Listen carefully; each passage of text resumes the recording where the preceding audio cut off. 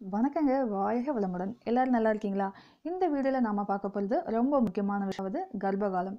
கர்ப்ப காலத்துல பெண்கள் பார்த்தீங்கன்னா சந்தோஷமா இருப்பாங்க, பாதுகாப்பா இருப்பாங்க. அதே நேரத்துல பயத்தோடையும் இருப்பாங்க. பயமே தேவையில்லைங்க. சாதாரண வீட்டு வேலைகளை செஞ்சுட்டு நல்ல ஆரோக்கியமான உணவை சாப்பிட்டுட்டு இருந்தோம்னாலே இனிய சுகப்பிரசவம் தாங்க நடக்கும். இந்த வீடியோல ஹீலர் மணிமொழி அம்மா அவங்க கர்ப்ப காலத்துல பெண்கள் எப்படியெல்லாம் பாதுகாப்பா இருக்கணும், என்னெல்லாம் சாப்பிடணும், எதெல்லாம் செய்யணும் அப்படிங்கிற விஷயத்த ரொம்ப தெளிவாக சொல்லியிருக்காங்க. தயவு செஞ்சு வீடியோ ஸ்கிப் பண்ணாமல் ஃபுல்லாக பாருங்கள். இது பார்ட் 1. அதாவது கர்ப்பகாலம் பொறுத்த வரைக்கும் மொத்தம் 3 பருவங்கள் இருக்குது. 1, 2, 3, 4 மாதங்கள் ஒரு பருவம், 5, 6, 7 2ஆம் பருவம், 8, 9, 10வது மாதம் 3ஆம் பருவம். இந்த வீடியோவில் முதல் 4 மாதங்கள், கர்ப்பமான முதல் 4 மாதங்களில் என்னவெல்லாம் செய்யணும் அப்படிங்கிற விஷயத்த ரொம்ப தெளிவாக சொல்லியிருக்காங்க. கர்ப்பமாக இருக்கும்போது பெண்களுக்கு ஹீமோகுளோபினும் கால்சியம் சத்தும் தான் ரொம்ப அதிகமாக தேவைப்படும். இதுக்கெல்லாம் மாத்திரை போடணும்னு தேவையே இல்லைங்க. ஒரு விஷயத்த நல்லா புரிஞ்சுக்கோங்க. எந்த ஒரு சத்து பொருளையும் மாத்திரை வடிவிலையோ மருந்து வடிவிலையோ சத்தியமாக கொடுக்கவே முடியாதுங்க. அதுக்கான உணவுப் பொருளை எடுத்துக்கிட்டால் மட்டுமே நமக்கு அந்த சத்து பொருள் கிடைக்கும். அதனால் மாத்திரை மருந்தெல்லாம் தேவையில்லை. எதெல்லாம் சாப்பிடணும், எப்படி சாப்பிடணும்னு மணிமொழி அம்மா சொல்லுவாங்க. நல்லா கேட்டுக்கோங்க. வாங்க பார்க்கலாம். வாழ்க வளமுடன். அனைத்து கர்ப்பிணிகளுக்கும் இனிய சுகப்பிரசவம் உண்டாகட்டும். கர்ப்ப காலத்தில் பெண்கள் கவனிக்க வேண்டிய விஷயங்கள். கர்ப்ப காலத்தை 3ஆக பிரிச்சுக்கலாங்க. 3 பருவமாக பிரிச்சுக்கலாம். 1, 2, 3, 4 ஒரு பருவம், 5, 6, 7 2வது பருவம், 8, 9, 10 இது 3வது பருவம். முதல் 4 பருவத்தில் பொதுவாக பெண்களுக்கு வாந்தி மயக்கம் ஏற்படலைன்னா அது ஒரு பெரிய விஷயம் இல்லை. அது ஒவ்வொரு உடல்வாக பொறுத்து இருக்குது. அதனால் ஒவ்வொருத்தருக்கும் இந்த முதல் 4 மாதத்துக்குள்ளே வாந்தி மயக்கம் வர வேண்டியதுங்கிறது கட்டாயம் இல்லை. அடுத்து ஒரு சிலருக்கு இந்த ஸ்பாட்டிங்கிற ப்ளீடு கொஞ்சம் ஒரு சிலருக்கு லேசாக இருந்துக்கிட்டு இருக்கும் முதல் 4 மாதத்தில். இதுக்காக பயப்படணுங்கிற அவசியமும் இல்லை. அதனால் இந்த ப்ளீட் ஆனாலும் பயப்பட தேவையில்லை. அதே நேரத்தில் வாந்தி மயக்கம் இல்லைனாலும் இது ப்ரெக்னன்சிக்குரிய சிம்டம்ஸாக இல்லையோ அப்படின்னு நினச்சி வருத்தப்பட தேவையில்லை. லைட்டாக ட்ராப் அந்த ஸ்பாட்டிங்கிற ப்ளீடு கொஞ்சம் கொஞ்சமாக ரத்தப்போக்கு இருக்கும் பொழுது ரெஸ்ட்டில் இருங்க. வேலையெல்லாம் செஞ்சு முடிச்சுட்டு மேக்ஸிமம் பெட்டில் படுத்து ரெஸ்ட் எடுங்க. காலை உயரமாக தூக்கி வச்சிட்ருக்கணும். மயக்கத்துக்கு என்ன மருந்து அப்படின்னு கேட்டால், மயக்கத்துக்குன்னு ஒன்றும் மருத்துவம் தேவையில்லை. அது கொஞ்ச நாளைக்கு இருக்கும். காலையில் எழுந்திரிச்சோன்னே தலையே தூக்க முடியாது, படுத்தே இருக்கணுங்கிற ஃபீல் இருக்கும். அப்போ நீங்கள் படுத்து ரெஸ்ட் எடுத்துக்கலாம். வாந்திக்கு என்ன செய்யணும் அப்படின்னா, வாந்தி எடுக்கிற பெண்களுக்கு நல்ல வாயை மூடி மென்று ருசி மாறி முழுங்குங்க. இப்போ உப்பு புளி காரத்தோட ஒரு உணவு சாப்பிட்றீங்கன்னா அதுலேருந்து அந்த டேஸ்ட்டு மாறி இருக்கணும். டேஸ்ட்டு மாறினோன்னா அந்த சாதத்தை முழுங்கும் பொழுது உங்களுக்கு சாப்பாட்டு மூலம் கிடைக்கிற எனர்ஜி இருக்கும்.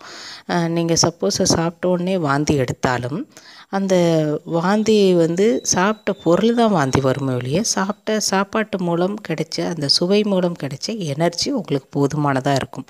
அதனால் வாந்தி வருது அப்படின்னு சொல்லிட்டு நீங்கள் சாப்பாட்டை சாப்பிடாமல் இருக்க வேணாம். ஆனால் முடிஞ்ச வரைக்கும் நீர் ஆகாரமாக எடுத்துக்கோங்க. கஞ்சி, சத்து மாவு கஞ்சி, ஜூஸு, பழ ஜூஸு, மேக்ஸிமம் மாதுளம்பழ ஜூஸ் சாப்பிடுங்க, ரொம்ப நல்லது.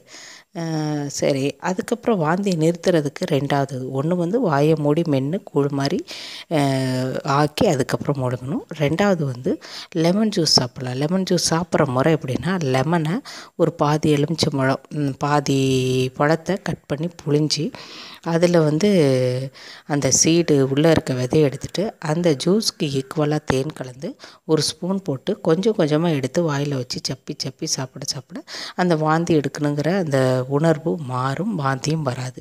அடுத்து மணப்பாகு தயாரிக்கிற முறை. அது எப்படின்னா, இந்த மாதுளம்பழத்தை நல்லா வெளியில் இருக்க தோலை எடுத்துகிட்டு உள்ளே அந்த முத்துக்களோட சின்ன சின்ன மெலிசு வெள்ளைத்தோல் இருக்கும், அதோடையே சேர்த்து மிக்சியில் போட்டு அரைச்சி தண்ணி விடாமல் அரைக்கணும். இல்லை கொஞ்சம் வேணும்னா கொஞ்சம் ஒரு 1/4 டம்ளர் 1/2 டம்ளர் தண்ணி விட்டுக்கலாம். அரைச்சி வடிகட்டுங்க. வடிகட்டினதுக்கப்புறம் அந்த வடிகட்டினதை அந்த ஜூஸோட பனவெல்லம் கலந்து நல்ல அடுப்பில் வச்சு கிண்டுங்க. கெட்டியாக வரும் பதம். அதுக்கப்புறம் அதை எடுத்து ஆறணுன்னு ஒரு பாட்டிலில் ஊற்றிக்கிட்டு கொஞ்சம் கொஞ்சமாக வாயில் சப்பி சப்பி சாப்பிடணும். வாந்தி வர்றதோ இல்லை கொஞ்சம் வாந்தி வர்றதுக்கு சும்மா இருக்கும் பொழுதோ எடுத்து சாப்பிடும் பொழுது அந்த வாந்திங்கிறது உங்களுக்கு நின்றும். ஒரு சில பெண்களுக்கு வந்து வாந்தியே இல்லை மயக்கமும் இல்லை அப்படிங்கும் பொழுது இப்போத்துலேருந்தே உங்களுக்கு உங்களோட உடலில் ஆரோக்கியம் வச்சுக்கிறதுக்கான வேலைகள் நீங்கள் செய்யலாம். அதாவது என்னென்னா கால்சியம் ரொம்ப முக்கியம், அடுத்து ஹீமோகுளோபின் ரொம்ப முக்கியம். இந்த ரெண்டு மட்டும் தான் நம்ம வந்து கர்ப்பிணிக்கு டெலிவரி ஆகிற வரைக்கும் சாப்பிட வேண்டியது. அப்போ ஹீமோகுளோபினை இம்ப்ரூவ் பண்ணுறதுக்கு என்ன செய்யணும் அப்படின்னா அந்த உலர் பழங்கள் நிறைய சாப்பிடணும். அதில் முக்கியமாக கருப்பு கலர் காஞ்ச திராட்சை, அதே போல் காஞ்ச அத்திப்பழம், இது ரெண்டையும் ஒரு சாயங்காலம் போல் கொஞ்சமாக எத்தனை பீஸ் வேணாலும் எடுத்துக்கோங்க, அது உங்களோட விருப்பம். நல்லா கழுவிட்டு தண்ணியில் போட்டு ஊற வச்சிடணும். ஊற வச்சோன்னா நைட்டு தூங்க போகிறதுக்கு முன்னாடி அந்த ஊற வச்ச பழத்தோட 3 பேரிச்சம்பழம் சாப்பிட்டுட்டு அந்த தண்ணியும் எடுத்து குடிச்சிடணும். ஊற வச்சோம் இல்லைங்களா பழம், அதையும் எடுத்து குடிச்சிடணும். இது வந்து டெய்லி நீங்கள் டெலிவரி ஆகிற வரைக்கும் செய்யணும். அடுத்து டே டைமில் வைட்டமின் சி உள்ள பழங்கள் சாப்பிடணும். நெல்லிக்காய், ஆரஞ்சு, எலுமிச்சம்பழம், சாத்துக்குடி, இதில் ஏதேனும் ஒன்று டெய்லி எடுத்துக்கிட்டாலே போதுமானது.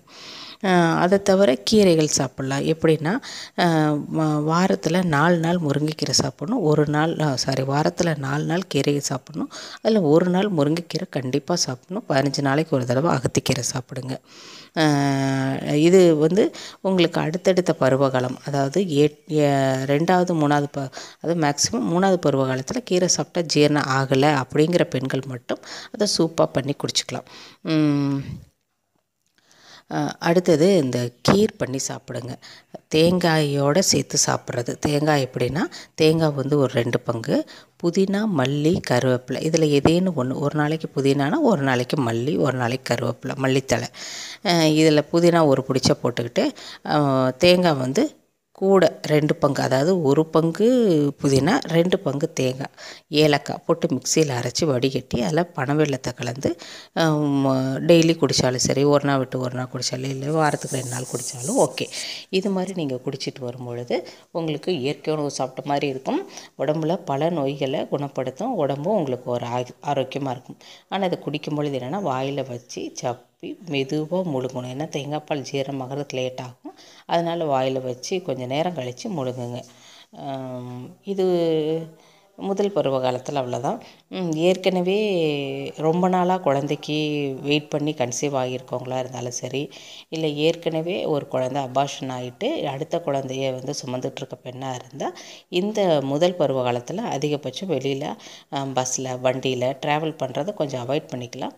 அதே போல் வேலைகள், வீட்டு வேலைகள், எல்லா வேலைகளும் நார்மலாக செய்யலாம். ஆனால் கீழே குனிஞ்சு வெயிட்டு தூக்குற வேலையை செய்யக்கூடாது. மற்றபடி சாதாரண வீட்டு வேலைகள் செய்யலாம், பயப்பட தேவையில்லை. ரெஸ்ட்டில் இருங்க. அந்த முதல்ல அதாவது ஒரு குழந்தைக்காக வெயிட் பண்ணிகிட்ருக்க ரொம்ப நாளாக வெயிட் பண்ணிகிட்ருக்க பெண்கள் ரெஸ்ட் எடுங்க. அந்த முதல் பருவ காலத்தில் மட்டும் அந்த வேலையெல்லாம் முடிஞ்சோன்னே பெட்டில் படுத்து காலை உயரமாக வச்சுட்டு ரெஸ்ட் எடுத்துகிட்டு அமைதியாக அவங்கவுங்க சாமி ஸ்லோகங்களை இதை நான் சொல்லிக்கிட்டு, அப்படி இல்லை இறைபக்தி இல்லைன்னா ஏதேனும் நல்ல விஷயங்களை மனசில் நினச்சிட்டு பாசிட்டிவாக நினச்சிட்டு இருங்க. இது அவ்வளோதான், முதல் பருவகாலம் முடிஞ்சிருச்சு. என்னங்க வீடியோ பார்த்தீங்களா? இது உங்கள் எல்லாருக்கும் ரொம்ப பயனுள்ளதாக இருந்திருக்கும் நான் நம்புகிறேன். குறிப்பாக கர்ப்பிணி பெண்களுக்கு ரொம்ப பயனுள்ளதாக இருந்திருக்கும். இது ரொம்ப நல்ல விஷயம், எல்லாருக்குமே போய் சேரணும். ப்ளீஸ் இந்த வீடியோவை உங்கள் ஃப்ரெண்ட்ஸ், சொந்தக்காரவங்க, தெரிஞ்சவங்க எல்லாருக்குமே ஷேர் பண்ணுங்கள். எல்லாருக்குமே சுகப்பிரசவம் ஆகட்டும். முக்கியமான விஷயம், இந்த பார்ட் 1 வீடியோவில் முதல் 4 மாதங்கள் கர்ப்பிணிகள் எப்படி இருக்கணும்னு சொல்லி பார்த்தோம். பார்ட் 2, பார்ட் 3 வீடியோ இன்னும் 2 நாளில் போஸ்ட் பண்ணிடுவேன்.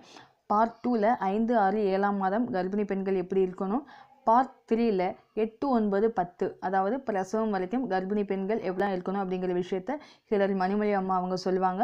அந்த வீடியோவை போஸ்ட் பண்ணிடுவேன் 2 நாளில். நம்ம வீடியோஸை தொடர்ந்து பார்த்துட்டு வாங்க, ஆரோக்கியமாகுங்க. எல்லோருக்கும் இனிதே சுகப்பிரசவம் நடக்கட்டும். வாழ்க வையகம். நன்றிங்க.